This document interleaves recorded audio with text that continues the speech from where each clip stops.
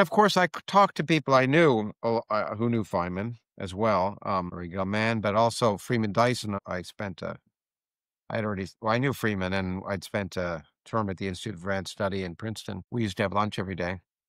And he was a real contrarian. Freeman Dyson was an amazing contrarian, an amazing scientist and intellect. And he was probably the person who, in some sense, made Feynman famous in a way among the physics community, because the work that Feynman ultimately won the Nobel Prize for, Dyson translated it into a way that everyone could understand.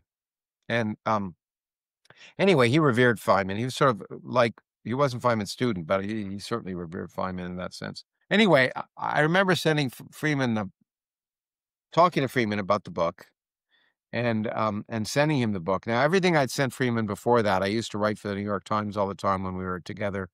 And I'd bring it to him that day at lunch, and he'd read it and say, "This is awful. I hate it. You're totally wrong about this or that." No matter what it was, I was wrong, because he was a contrarian.